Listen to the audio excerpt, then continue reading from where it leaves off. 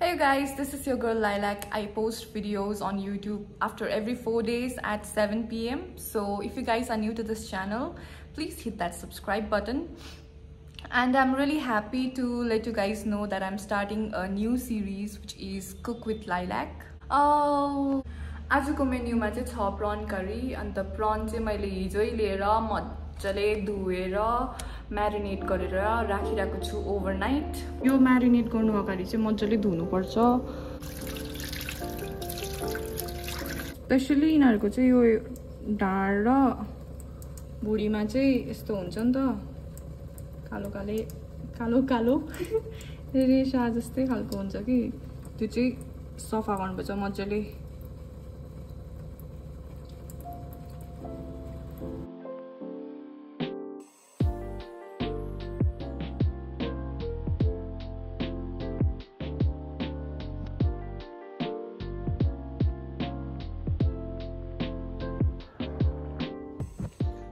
अब यसलाई म्यारिनेट गर्नु लागि चाहिँ first we need ginger garlic paste, त्यहाँदेखिको तिखा लाल, अलिकति हर्दी, बेसी हैन कम्ती, अन्त स्वाद अनुसार नमक,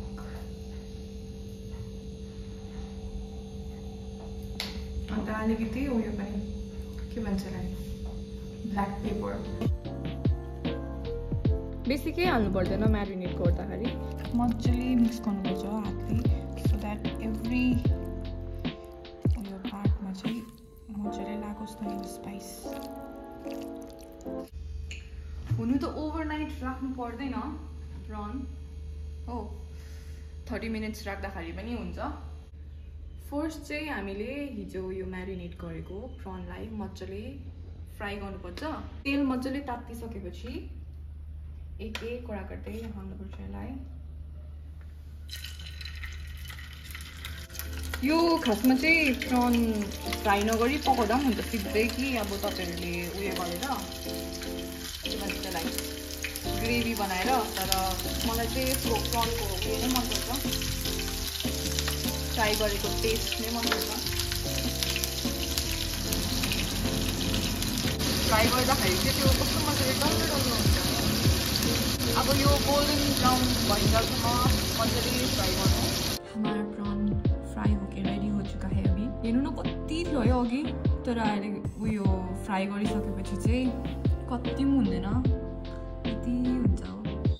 त्यस्तो बेसी केही इन्ग्रेडियन्ट्सहरू चाहिँदैन यो प्रॉन करी बनाउनु. तपाईहरुले एकदमै सजिलो छ. यसको लागि चाहिँ तपाईहरुले सिर्फ प्रॉन चाहिँ लिएर आउनु पर्यो बाहिरबाट, न अरूहरू चाहिँ तपाईहरुले घरमै पाउनुहुन्छ इन्ग्रेडियन्ट्सहरू चाहिँ हो. So it's very simple. यो गोटे गरम मसाला, इलायची हो, दालचिनीको उयो 2टा लौंग पनि हाल्दिउँ, प्याज हाल्नु. मैले त्यो सबै सामग्रीहरू पहिल्यै रेडी गरेर राखिरहेको थिएँ just to save some time. त्यसले नै बेसी टाइम खान्छ क्या. हुनु चाहिँ पकाउनु त कति पनि छैन नि, 5-10 मिनटमै पाकिहाल्छ हो. यही काट्नुहरू चाहिँ अलिकति झमेला हुन्छ, काट्नु, लास्टमा भाँडा धुनु.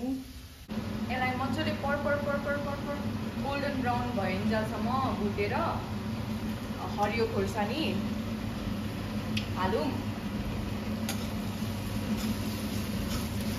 अब तपाईहरुलाई स्पाइसी, पुरा स्पाइसी चाहिन्छ भने अलिकति बेसी हाल्दाखेरि हुन्छ.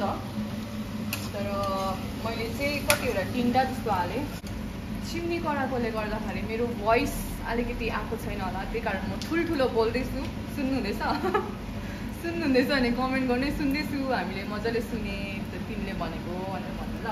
अब चाहिँ हामी यसमा एकदम लसुन चाहिँ मजाले पिसेर, अदुवा पनि पिसेर, यो चाहिँ मैले सिलौटोमा पिसेको बाइ द वे, बिकज मिक्सीमा चाहिँ एकदमै मन पर्दैन मिक्सीमा पिसेको, त्यस्तो फ्लेभरै आउँदैन जस्तो लाग्छ. सो यो हाल्दी अदुवा पनि हाल्दिउँ हैन।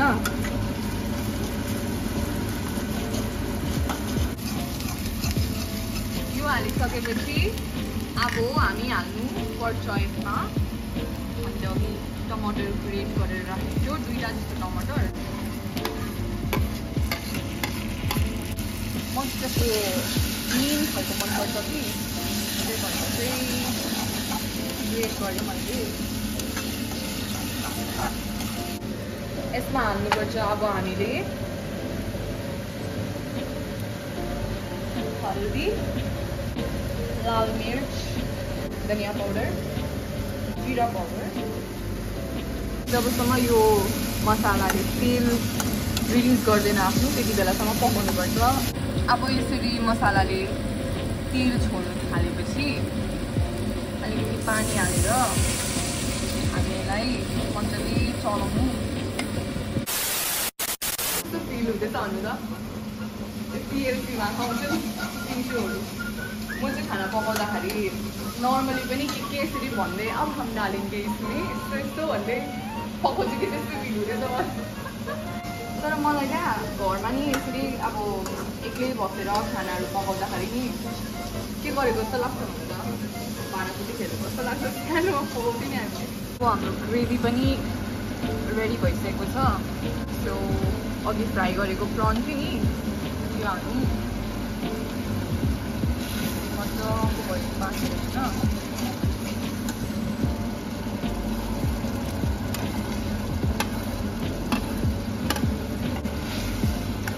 यो प्रन त अघि नै पाकिसकेको छ आधा जस्तो।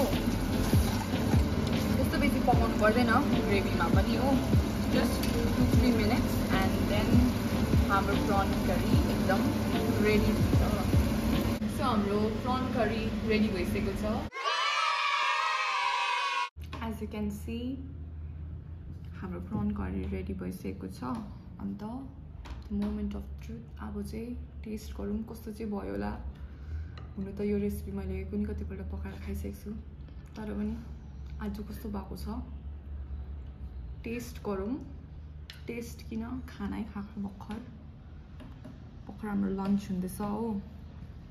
अन्त योसँग चाहिँ prawn curry goes best with the rice. अन्त यो चाहिँ मैले भेन्डी भुटेको छु सादा गरेर no dal because I don't like दाल। खाउन कस्तो भएछ हेर्दा कस्तो देख्दैछ यम्मी देख्दैछ कि देख्दैन कमेन्ट गर्नुहोस् है।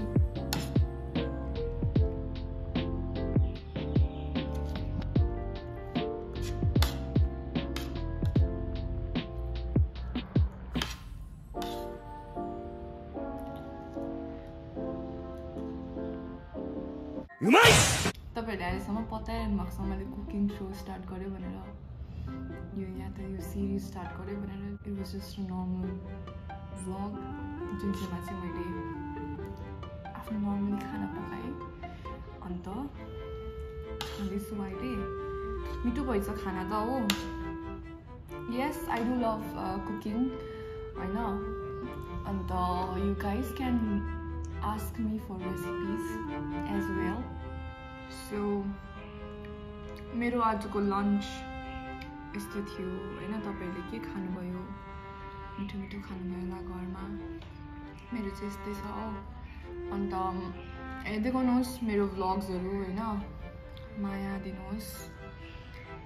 अझै कतिवटा यस्तै I know there are some down days भ्युजहरू त्यस्तो राम्रै आएको छैन but I am trying my best. I am just giving my best and त्यस्तो बेसी म्याटर पनि गर्दैन हुनु त भ्युजहरू। तर तपाईँहरूले एकपल्ट हेर्नु भएको छ भने मेरो भिडियो खोल्नु भएको छ भने एन्डसम्म चाहिँ हेरिदिनुहोस् because it takes a lot of effort and time होइन। मैले तपाईँहरूको लागि यस्तो गरेर बनाउँदैछु भने त्यति गरेर एउटा लाइक पनि दिनुहोस् होइन। अन्त I will see you guys in my next vlog till then you guys take care by.